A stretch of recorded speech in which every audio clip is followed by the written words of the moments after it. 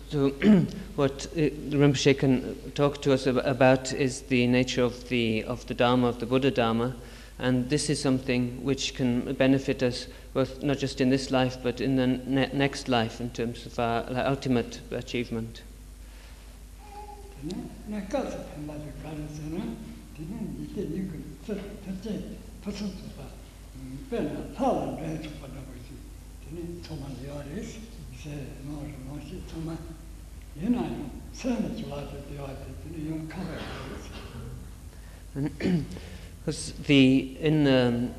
Because for the activities that one does to benefit oneself in this lifetime, that this can bring one long life, wealth, health, and so on, make one so that one can have almost like divine existence.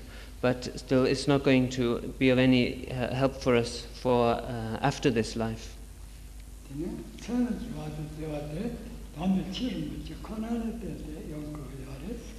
And so to find happiness after this lifetime, the only thing that will benefit us for that is the practice of the Dharma.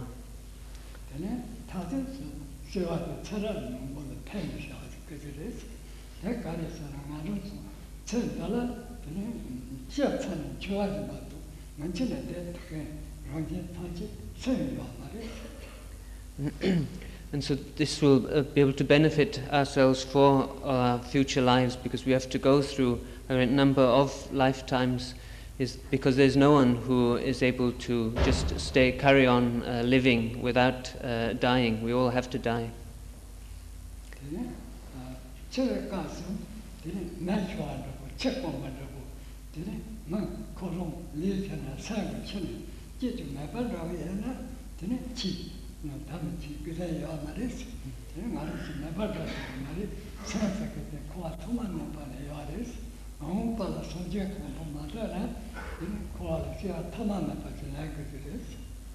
So if when we died that we just cease to exist, our mind ceased to exist, just like when a fire's gone out or some water's just dried up and there's nothing left, then there will be no need to practice the Dharma. But we don't become non-existent at that time, that the mind continues, and until we have achieved Buddhahood, we have to pass through lifetime after lifetime in samsara.